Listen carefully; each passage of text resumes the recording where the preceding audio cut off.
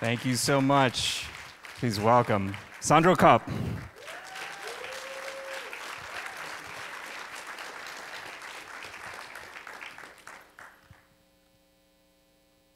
Put away our accessories. Welcome. Hi. Thank you very much for having me. Welcome, everyone. Sandro, I haven't been on this stage with an audience, or maybe at all, since March 4th of 2020. Where sitting right there was Daniel Craig, talking about a movie that came out this week.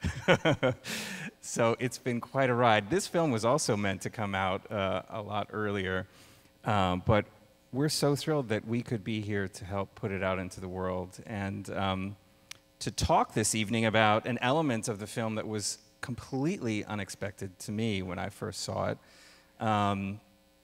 And immediately something I knew that I wanted to dig deeper into, and that, of course, were your paintings for the film. So let's put up an image.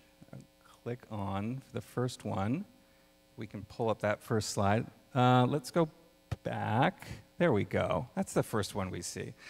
So it seems to me that this was a very tricky assignment because when we first experience the portrait of Simone, it almost has to hit a beat where it's kind of funny and absurd, and then immediately shift into something, wait a minute, no, this is actually kind of serious. This is something compelling. What was Wes's first instruction to you? Do you remember when you first talked about what he might want out of these portraits?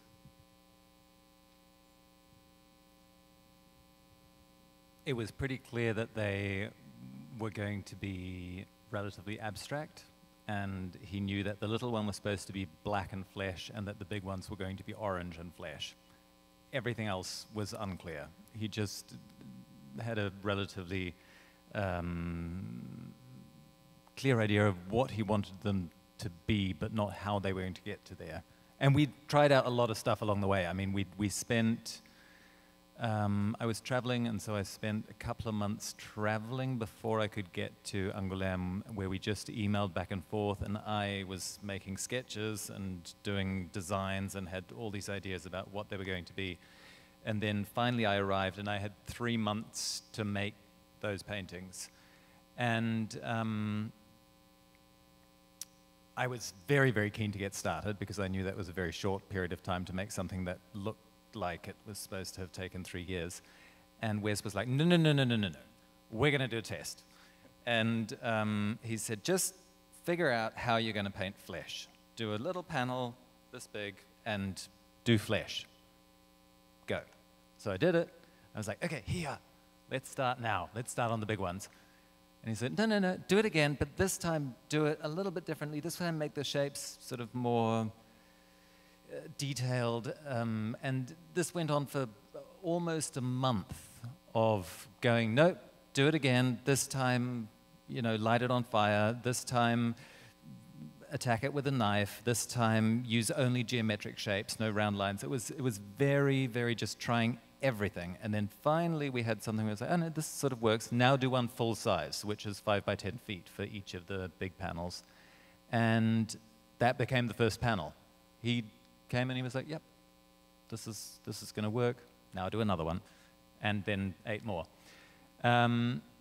The far more challenging one actually was this one. Yeah. So this was not the first one. This was not the first one, no. This came very late. And there was always, of course, as when you're doing a film, you have the date when something needs to be shot. So you know very, very clearly when something needs to be finished by, and I'd done 9 versions of Simone Naked Cell Block J Hobby Room, and I liked several of those very much. Wes was not so sure about them, and then it was sort of the weekend, and he said, it's one of these 2, but I think this one, let's talk again on Monday. I came in on Monday, the painting was gone, the schedule had changed, they were already shooting it, and I was sort of quite devastated that I didn't get to finish it. But in the time since, I've actually changed my perspective on it and have gone, no, it works. It does what it should. And it's good that it's kind of unfinished because it starts it all off. Exactly. So let's rewind to the beginning of this. You're not an unexperienced person when it comes to filmmaking. You have spent a lot of time on sets in different capacities. Yep. As an artist, a visual artist contributing in terms of your painting, but also in terms of your photography.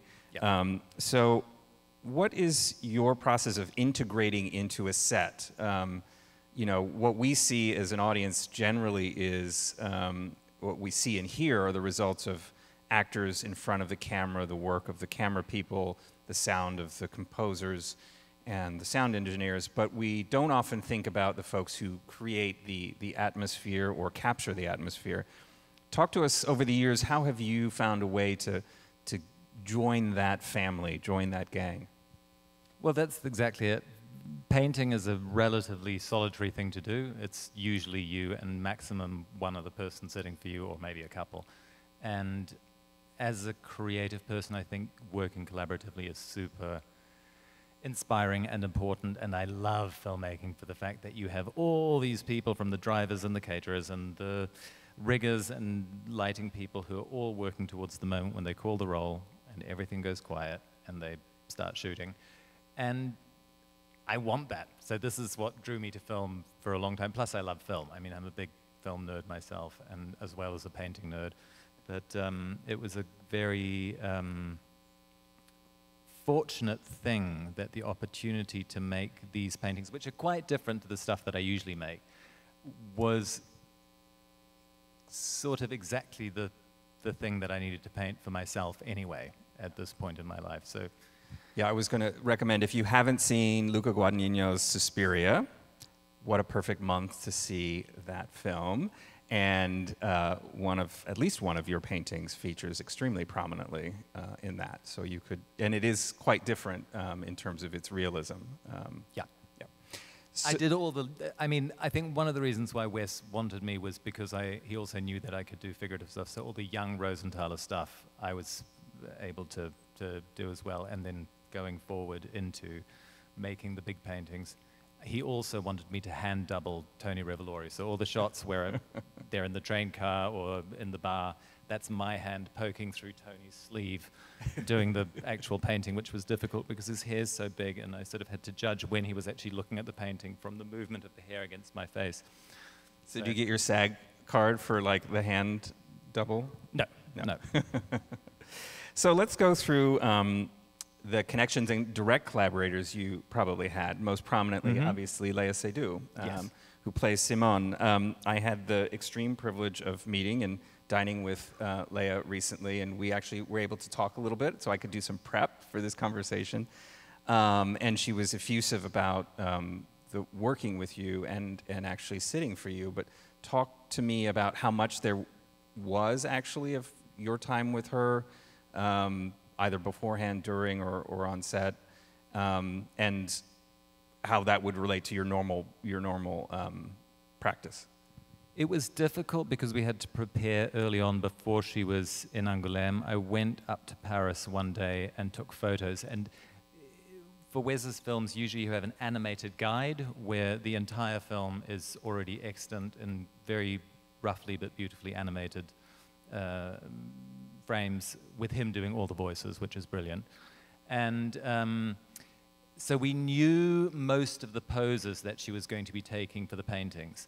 And so I was able to photograph her in those poses and then develop that further with Wes, suggesting other poses. And all the big ones started completely figurative. There's a body in each of them. And they became more and more abstracted as we went along.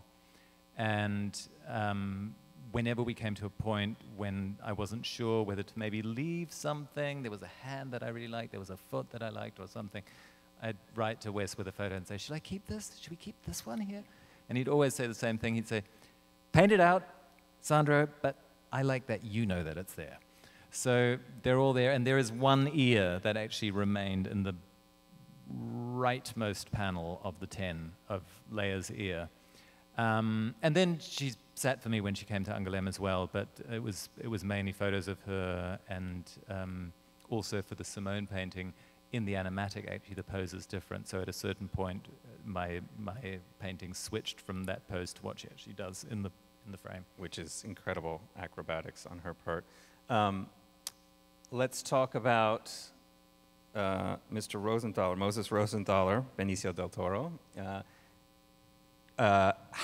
Did you have any moment where you could infuse a little bit of Sandro into his character in terms of, I mean, I know he's very specific and not at all like you. I have the privilege of knowing you for many, many years, but was there any of the artists that you helped infuse into that character?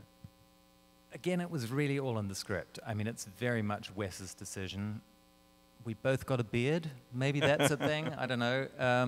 And Benicio, the day that he arrived in Angoulême, came right away to the studio to look at how far I'd gotten. At that point, I think we had 2 of the paintings done. And we played around and threw some handfuls of paint at some boards, and he sort of got into it. But he had a pretty clear idea of what he was going to do with the part. And I think Wes had an even clearer idea, so that was in their boat. That's perfect. All right. And then we'll wrap with your curator, of course.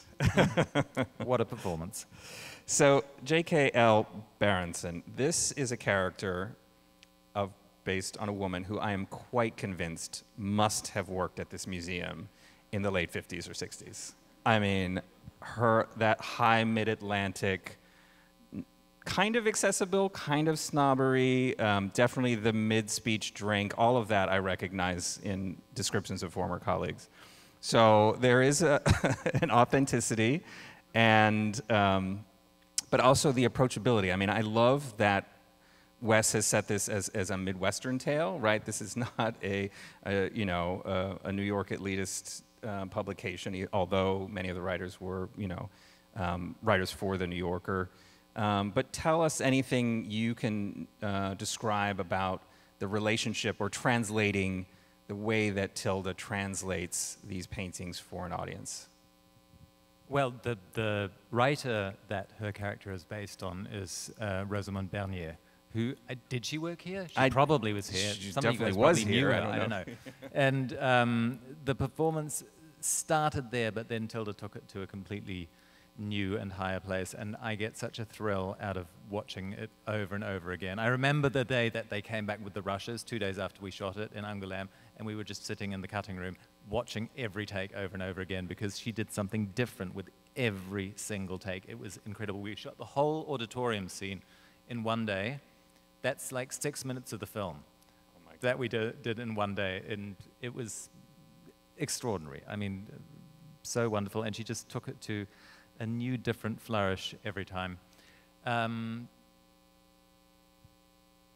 We artists, we all need someone who gets what we're doing, and so I find the whole story very moving, actually. Like, it's good. This is also the 4th time that I've seen the film, and for all of you who've seen it for the first time, which is probably most of you, it gets better and better. It's like sucking on this concentrated nutrition that you need to unfurl more and more, and every time I see more details, and every time it's somehow also more touching.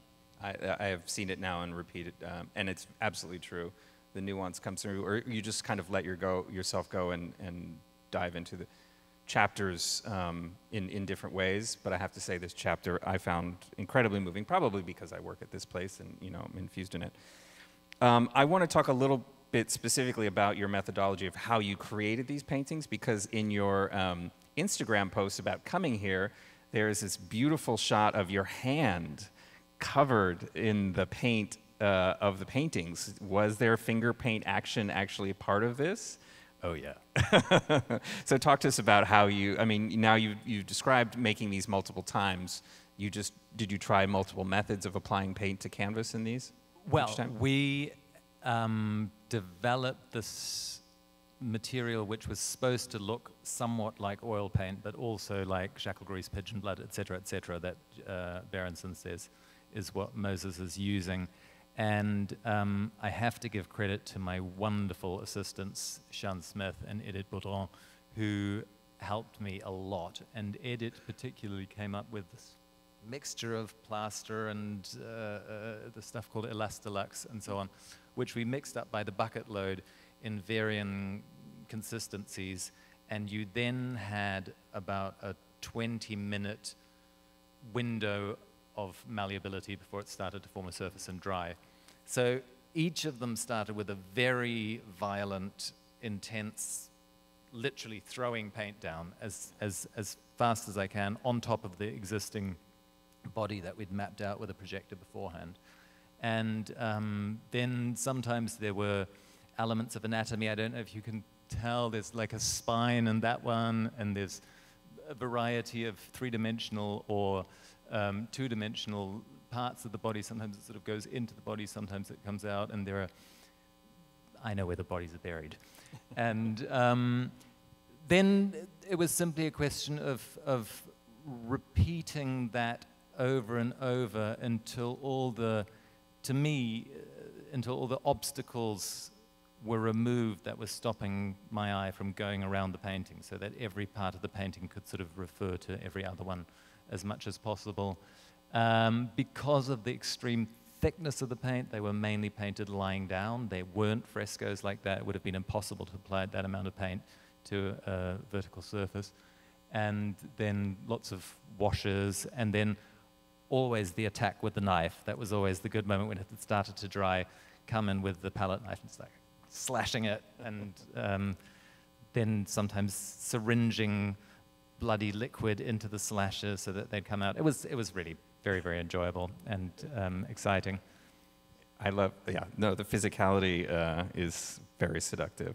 I just want to make a note that these are actually now on view, you mentioned earlier this evening. So. Hasn't opened yet. I don't know, it's been announced, but in London, if any of you are going there, at 180 The Strand, until, I believe, the 15th of November, all of those paintings are going to be shown alongside a bunch of sets that they've rebuilt, the amazing costumes by Milena Canonero, and finally the Sembla Cafe, where you can go and have a beer and a coffee at the end of the exhibition, is fully made there as well. But we're lucky we have you here with us. And I'm glad they're actually able to be on view, because there was that moment when Adrian punches it, you know, the gallerist punches the painting, and obviously at MoMA you don't punch paintings. But I'm glad they survived well enough to be on view. So I just want to end talking about your own personal work, the work that has nothing to do with your collaborative efforts on films. Both Léa Seydoux and Bob Balaban, who I saw this weekend out at the Hamptons Festival, where I was, yes, one of your gallerists in the film as well, both were like, "Oh, Sandro, I love him. You know, if he really likes you, he paints your eye." And I was like, I have my eye painted. But talk to us about what you are working on now, and anything you'd like to share about your personal practice. Well, generally I do quite figurative work. I've been doing a lot more drawing since lockdown. That was my development there. I'm having a number of shows coming up, both of the more figurative stuff and the abstract stuff. What actually happened was that for the Simon Naked-Salbocce Hobby Room, I wasn't so sure if that was the best version that I could do. Wes liked it, and when I saw the film for the first time, I was like, oh, the big ones are good, but that one I'm not sure. And he said, well, it's a square in the frame. If you can come up with something better, I'll put it in the film digitally. And he said, I like what's there, but impress me, and if it really is better, I'll change it. So I spent a year repainting that painting several dozen times, over and over again. He didn't like any of them better, and I have come to really like what's in the film, but those several dozen paintings are going to be the basis of an exhibition in Berlin in probably early February next year. And yes, there's the show in London now. There's also going to be a variety of other shows in Germany next year, but you can find my details on all the anti-social media and such things. Well, one thing we discovered in putting this evening together, that you have a very tremendous and very determined fan base, many of whom are here. Kopp heads, I guess Koppkopfs if you were German, but we were thrilled to have all of you here with us for this conversation with Sandro. So Sandro Kopp, thank you so much for being here. Thank you, Raj. Thank you all. Thank you very much.